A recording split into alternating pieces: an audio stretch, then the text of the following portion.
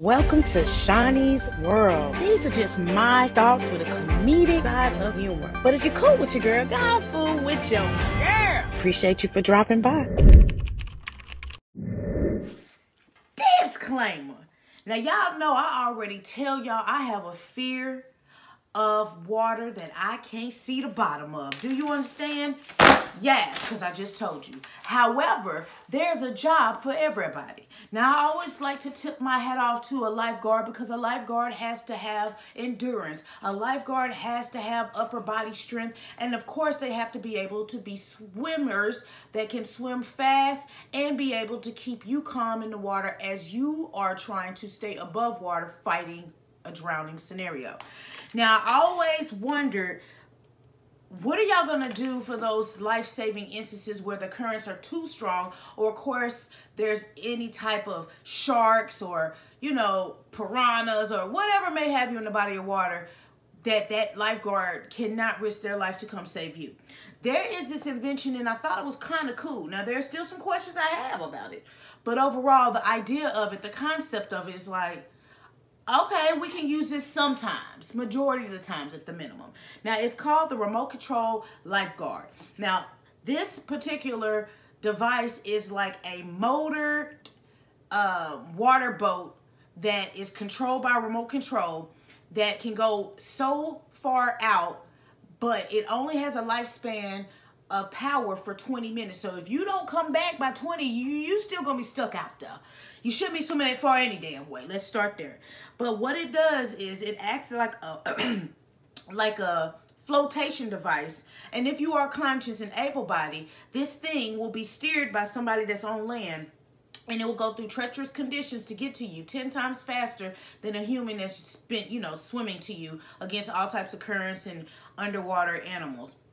Now, once this device gets you, it allows you to balance yourself up to 2 people, balance themselves on either side of the leg, but it allows this device to move through the treacherous water conditions and keep you above water and return you to land safely.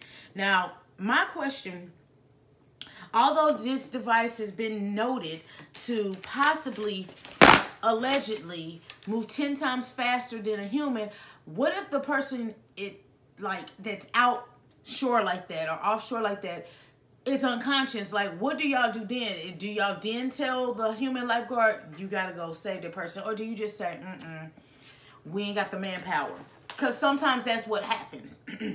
But the cool thing is that it has unique features, that it is very sleek. The design is so sleek that it will weed through like seaweeds and things that's in the ocean that, again, would be a hindrance to this thing getting to you. I really saw a few videos, and you know I'm not going to show you the video. You know I'm not going to show you video due to copyright. But just showing you these pictures, they did some examples of how it would be if this was a real scenario, but for play. And it looks like it's cool for places like Florida, or if you go to an island or whatever. I think it's cool there. But more importantly, like I said, if we can keep more lifeguards alive and put this device in the water and send it out, and then it takes a lot of hits, but it's still able to come back and be charged and do it again without having to put wear and tear on it, like you would with a human. Because humans, baby, it takes us a while to power up. And especially when you're in that water, it has salt in it. You know, all of those factors could cause the best swimmer to still go down with the person they're trying to save.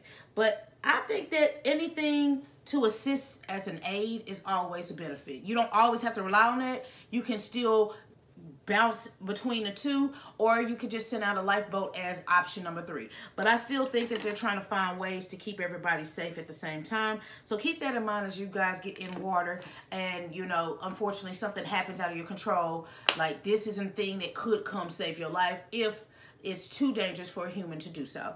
But you can't hate when, again, it's an aid that can, you know, step in and help add to the team that's saving your life. Now, as a kid, I watched Baywatch, and baby, Baywatch ain't Baywatching no more. So you gotta be careful what you got going on, because of course, with all of these hurricanes and storms is brewing up, the water conditions shift every single second.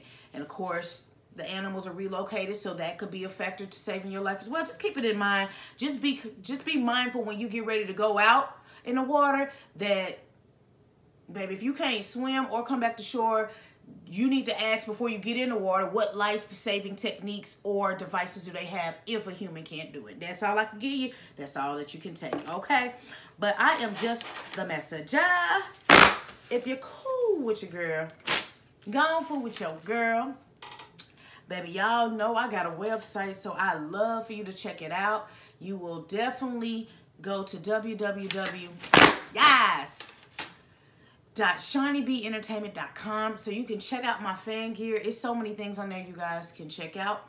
You can also donate donations, but there's no pressure to do that either, because y'all know that I appreciate the time you guys spend with me, the likes, the shares, the way you brag about me to other people, and that's what makes my heart warm.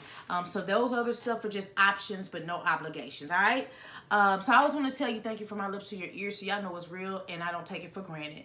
But let's hop in the comments as we move forward and technology advances. You know, do you think that this will be a good tool for the water? Whether you plan on getting the water or not, do you think that this will be a benefit to help keep people from drowning, and to keep people alive, and to keep people from having a lot of wear and tear trying to save somebody? Because that's still an option that you can go down to. I think, again, it's a great help aid. I just have questions about a person that you're trying to save that's unconscious. That's my only question. What happens then? And is there a weight capacity for this? No shade, because again, not everybody getting the water is $180. You know, what if this person's like 275 or 450? Like, what is the weight capacity of this? And do you guys have an extended battery pack? Because if it only does a 20-minute, you know, power up, baby, sometimes the swimmers get pushed out ashore further than 20 minutes. You know, it look like they right up on the shoreline, but as you get in that water, you're like, oh my God, they're like 700 feet away. So what does it do once it hit 20 minutes? Does it give you like a sensor beep alert? Does it automatically have a generator built in that it'll back up that if it feels the weight that somebody's on it? Those are my only additional concerns. But whoever created it, you slick smart, baby. You slick smart. But y'all know I'm always gonna tell y'all I'm just the messenger. And until next time, y'all be safe, because it's definitely crazy out here. But next story, and I'm out this piece.